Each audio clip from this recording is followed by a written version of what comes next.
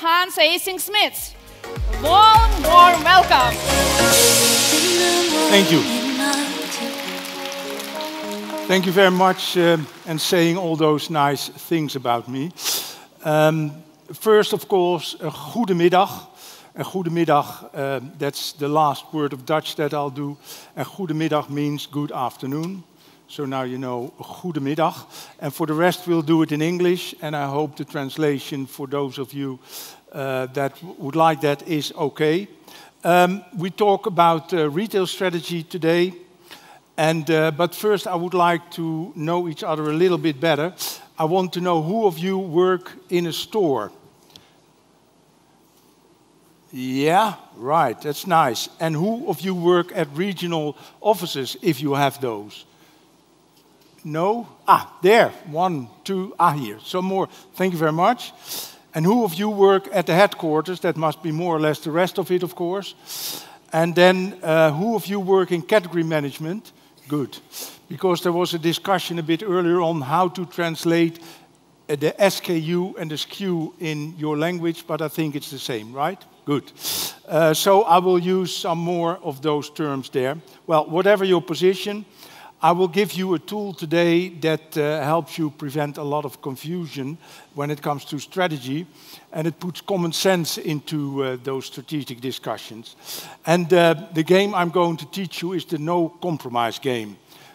And in about half an hour, 3/4 of an hour, you are all strategic retail geniuses with this game. And I will tell you how to be a winner. And in that half an hour, you will know what all these giants are about. Well, just first a little bit about my relevance, why you have been so kind to let me fly out here. I'm Hans Eysink Smeets, and I'm a worldwide operating retail strategy consultant.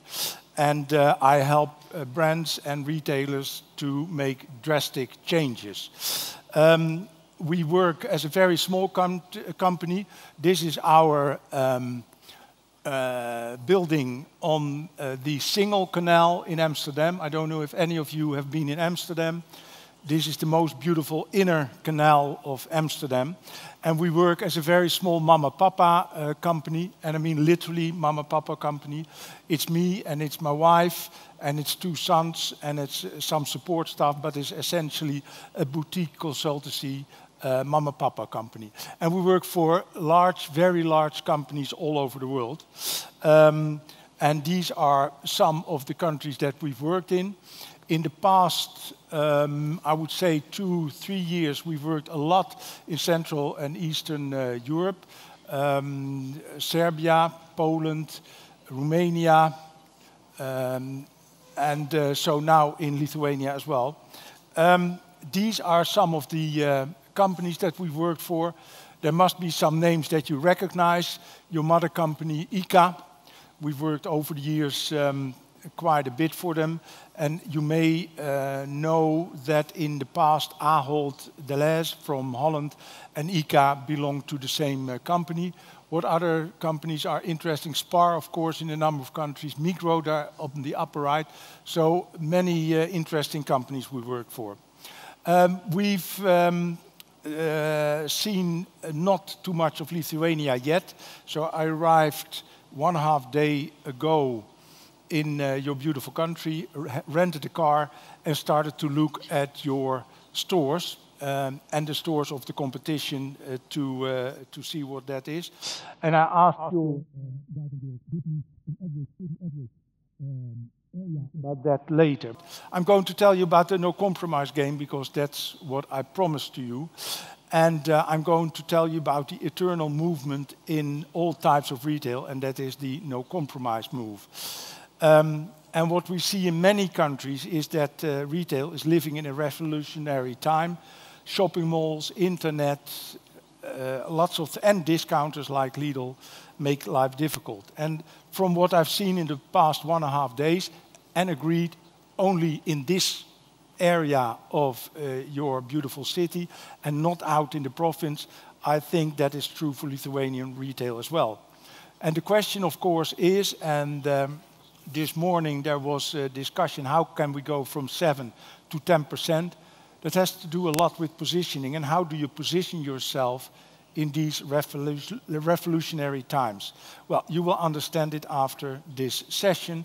It's no rocket science, we can all understand it because it is on simple economic laws. And this is the game that we're going to play.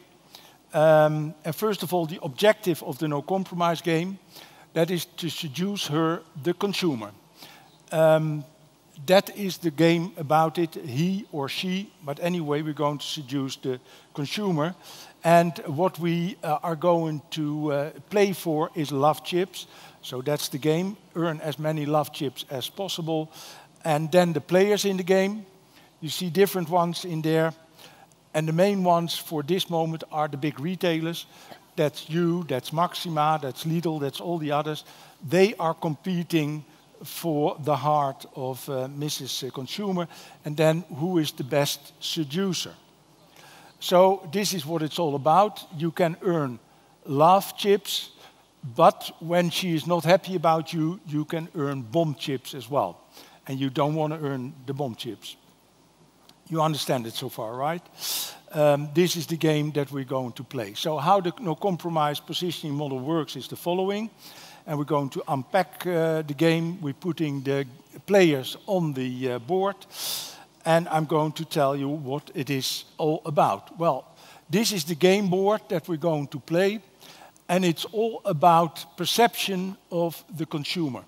So not facts as such, because I've heard in the briefing before we flew over here that there is a real difference between price perception and price reality. And we're talking about perception in this kind of thing. So what does the consumer think about price, high price there, a low price there, and what does she love, of course? She loves low price. That's true in any country that I've worked in, with maybe an exception. If you walk around in Dubai, in the big malls, you see people that want to show off that they're anything but cheap and they have everything around on their fingers, their glasses, everything to show that they don't like low prices but love high prices. But in normal consumer marketing, this is where people love to be. So Mrs. Consumer gives a hard chip there and gives a bomb chip up there. Now the other axis, that is value, low value and high value. And I must explain to you a little bit about what value means. That's not just quality, it is everything put together. First of all, for retail, it's location. Where is a store? Is it near to me? Is it near to my work? Or is it efficiently on my way from work to home? It is access, it is ease of shopping, it is width and depth of assortment, it is service, it is a lot of different things. And Mrs. Consumer can determine what value means for her. This morning with loyalty, there was discussion about sustainability. Sustainability is one of the value items that is important to consumers everywhere. So that is nothing that you can really make a play out of anymore. It is for everyone, it's there, and it's part of the value. So Mrs. Consumer loves the higher value and she hates the lower value. So what happens? She gives high value love chip there and low value a bomb chip there. So if we put it together, it's like this. And we can give names to those different quadrants, the segments of the game field. So up there, there's the love value and the hate price corner, and we call that the price compromise corner. So I love the value, I hate the price, I accept the compromise for the high value. Here is the contrast of that. Here I love the price and I hate the value. And this is, of course, where all the hard discounters start. Yeah, low prices, but I love, the value is not good. Up there, hate value and hate price, double compromise corner. And here we have heaven, love value and love price. And we call that the no compromise corner. So we get it so far, right? Now we're going to plan and plot on this diagram. Old thinking is like this. So we remember it here. And I don't know, has anybody studied marketing? Probably there must be people here. So Michael Porter was probably in your MBA course as well, professor from Harvard, I think. And he tells you that people have to accept a compromise, either on value or on price. And he says, listen, guys, that up there nobody wants to be. We agree on that, of course. And down there, here, you cannot be, because the high costs that it would require to give such high value would force you in that direction. So Michael Porter tells us that, yeah, tough shit, you have to live on this compromise diagonal. It's either price or value. And customers still ask me, should we take a value proposition or should we take a price proposition? And we say neither is good, but we'll come to that. So, so full-service supermarkets would be up there.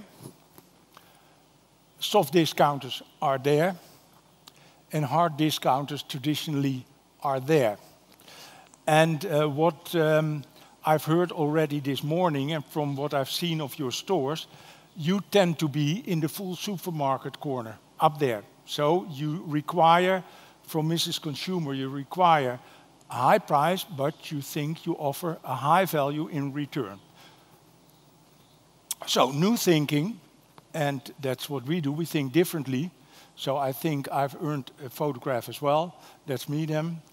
I say that's not true because it doesn't work that way.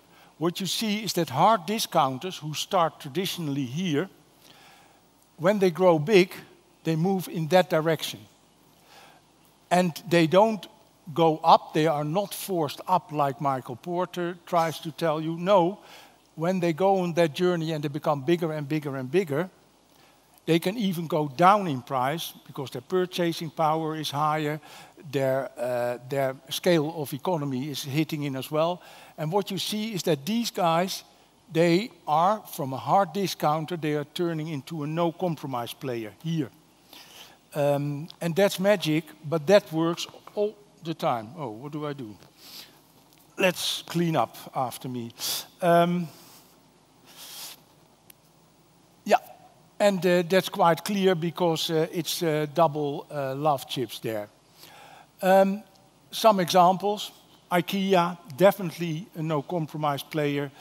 And here we see that value is not only quality, because you can debate the quality of IKEA. Will that furniture last for 3 generations? No, of course not. But today we accept that and we like it that way. Walmart, definitely a no-compromise player. Primark. You have already a Primark here in Lithuania? Not yet, but I see some faces who know what Primark is. It's an Irish chain of fashion, very, very fast fashion, big stores, incredible rotation of assortment. So every 3 or 4 weeks, everything is new in a store, very topical. When it's summer, it's really summer there. When it's winter, it's really winter there. And they continue, and the prices are incredible. Amazon, and very important, Lidl. And you recognize Lidl because Lidl is active in your country as well. They are seen in that way. Lidl, in the old days, in the 60s, they were still very terrible stores. It stank in the stores, the value was really low, quality was low, the shopping experience was low, the buildings were terrible. Well, we now all know that that is not true anymore. And we in Holland can still remember that Lidl was here, but you in your country, most of your consumers only know it when it's there. They don't know the old Lidl anymore. So they are no compromise from day one. So we're getting it now, right? You're getting an idea of who the winners will be. So, where would I put some of the Lithuanian players on the field? To grab that position, first of all, you need structural changes in your thinking. Because price compromise players, and that's that's the position where I think you are in, as I follow it a bit this morning, and I follow it in the briefings, and I see it in the market. When something is happening and something is scaring a full-service retailer, they always tend to go into that direction. They like us for a choice. Let's add even more assortment. Let's make more width. Let's make more depth. Let's make more everything. It's not helping very much, as we've seen, because what you do is you move yourself off from the game field, and that's not a good place to be. So the only way, and I've done this work now for 40 years, the only way out is if you really have to go and move in this direction. But that hurts, because if you're going down, it means that you hit your cost. You can only go down if you do differently on your speed of development, on your cost of development, etc. And not add on more and more and more assortment, and category managers going completely wild by adding another 20th brand of pasta. So that's the only way that you go in here. And we see with many of the kind of companies that you are in that people have a problem going down that way. So, we're getting it so far? Yes? Okay, then we're making it more difficult, more complex, because the playing field is moving with time. And it always moves in this direction. And I'm going to explain to you with a lesson from the fashion sector. And that is with the department stores. What I've learned only today is that you don't have department stores in your country, right? Did you have them any in the old days of the socialist heaven or not? No? Well, you're all too young to know. Yeah, oh, right. Because that in socialist countries was normal that you had a department store as well. But like Karstadt or KaDeWe or Printemps in Paris, department stores, you know what it is. In the old days, and that's, let's say, from the 1950s till the 1990s, they ruled the inner city when it came to fashion. But then, in the past decade, because we're now already almost 2.5 decades in this century, things started to change. Discount fashion chains like Kick from Germany came in, or H&M came in, or more value quality fashion kind of chains came in. And what happened then is that the whole game field moved in this direction because people loved it that way. The bosses of those department stores, they sat like that with the fingers in their ears and their eyes closed, and they said, well, H&M is not a department store, so that's no competition. Haha. That was competition because they were selling their fashion anyway. And so this movement always is happening, and it never ends, because H&M was then, what you see is Primark is moving it in this direction again. And there was a time that Zara moved it in this direction again. H&M has now changed their way of working again, and I've seen one of their latest new stores in Frankfurt not long ago, and they really are a threat to Zara again. So what you see is when it moves that way, shops start to close, like Woolworth in America, Woolworth in England. They're closed. It's over. It's end of the line. So it means that the whole game field moves to the right. It moves down. So it always moves to the southeast direction. And this is something that never stops. And you see that it's end of the line for those kind of stores. So hypermarkets are hit as well. In developed countries like Germany, the hypermarkets were the no-compromise retailer of the 1980s. and already before that. They called it the SB Warenhäuser, these self-service department stores. And they were very big. They started after the war in the 50s. They grew, 60, 70, and they were really big. They conquered the country, and whenever such a big hypermarket started somewhere in a village or a town in Germany, the rest of the old retail was ended. So till about 5 to 10 years ago, it started to go wrong, and it is going wrong even more. Kaufland, I don't know if you're familiar with them, that's the sister company of Lidl, and they are in big hypermarkets as well. They could go up to 10,000 square meters, not going well at all. And they see that Kaufland goes, the sales per square meter goes up to a certain, about 3,000 square meters, and then the sales per square meter drop immediately. So they are now trying to recreate Kaufland and not make a Kaufland any bigger than 4,000 square meter, which is a bit of a headache, because what do I do with the other 6,000 square meters? Carrefour, the pioneer of hypermarkets, is in the same situation. They were, of course, the no-compromise player in France since the 1970s. When Carrefour came to a town, it was over with all the traditional retail. They were killed. They still open hypermarkets. This is in Tbilisi, in Georgia. You see still relatively nicely filled shopping carts. But in the old days, when they started, a full shopping cart was like that. That was hypermarket shopping. That's something I can remember from the 1980s and early 1990s in Sweden as well, where Daddy went with the kids to the hypermarket on Sunday morning. Mama could stay in bed, and Papa bought then the shopping for the whole week and went home after they had eaten in the restaurant of the hypermarket there as well.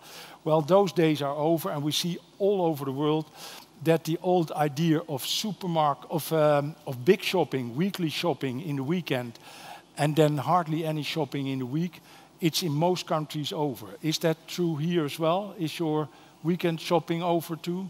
Yeah. So what you see now is that they, in Carrefour in Georgia, and this is a very funny script. It has nothing to do with the Russian script, is it? It's completely different. I couldn't read it anyway. But you see, this is not big shopping at all. So what you see in towns outside Tbilisi, because they first opened in Tbilisi, outside Tbilisi, they now don't open anymore with a hypermarket. They open with a Carrefour market, which is no non-food. Only near food, but no non-food anymore. And this is in the town of Tevala, one or the other. It's about 2,000 square meters. It's a nice supermarket, big with fresh, big with prepared food, big with action offers, promotion offers, and a very good everyday low prices position. So that means that they are seen as the cheapest in the market with a beautiful store. And they leave fashion, they leave to chains like LC Waikiki, that's a Turkish chain. They are on a price level that Carrefour used to have in fashion, but it's a much nicer feeling, like an H&M. They do it there. Or white and brown goods, electronics, which used to be very big in hypermarkets. It's all over now, and it's in specialist chains as well. And this is what we see in many countries. If we look no compromise, we also have to look in products. Because the no compromise curve is determining products and assortment architecture as well. And I'm sure there are category managers in the house. Who is category manager? Right. So then this is your chapter. These were the good old FMCG brands, the food brands, the A brands, yeah, the big brands, the B brands, and the C brands. That was the old way that we were taught in the past that it should be. And where did we position them, of course? Not on the diagonal, but that's where they started out. The A brands there, the B brands there, and the C brands there. And in the old days, before private label was invented, these brands were made by the industry. They were brands that belonged to the vendors, not to the retailer. So what happened then? More and more A brands came up there. That was where it was price compromise, so it's the added value of the big brand, but you have to pay for it. And then the private labels, basic, is what you have as well. The no compromise brand and the premium brand. And funny enough, I recognized in your stores these as well. So how do they go? They go on this no compromise diagonal again. So that means that that's your no compromise brand, that's your basic brand, and that's your premium brand. And they should have price distances, if they want to be really effective, of 40-50%, this 60 to 70%, and that 40% up. So that was the thinking that was pioneered by Tesco in, I would guess, the 90s, 1990s. They pioneered it like that. And this is how the assortment architecture is of many supermarket chains around the world. And then, of course, if you have those private labels in place, you can start rationalizing the vendors' brands. So C brands, who wants C brands if we have our own basic? The B brands, which were unclear anyway. It's a bit of everything, so it's nothing. So that went out. And you saw that they started rationalizing the A brands as well. And this, since I would guess the 2005, 2010, you see this much more coming up in supermarkets around the world, that the assortment looks like that. So this looks like the rational assortment. But what you see is the basics have gone in most countries. The upmarket specials, the premiums, they're gone as well, because what retailers found is that the rotation and the volume is far too low to make it happy. And you see them playing the game much more like this. So, to fight off hard discounters, full-service retailers, and that's you too in your thinking still, can go a bit overboard in richness of assortment. I don't know if any of you have been in Zurheide near Düsseldorf. It's a very luxurious supermarket.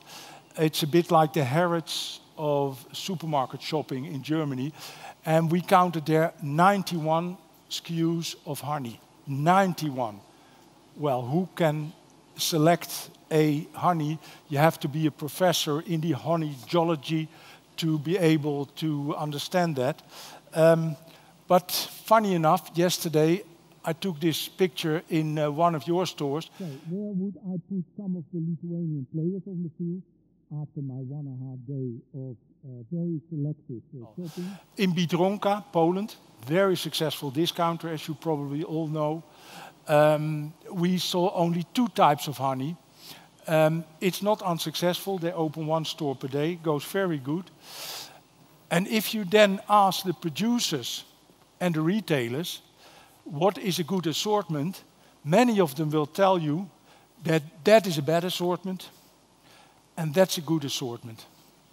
But according to the consumer, it's not true at all.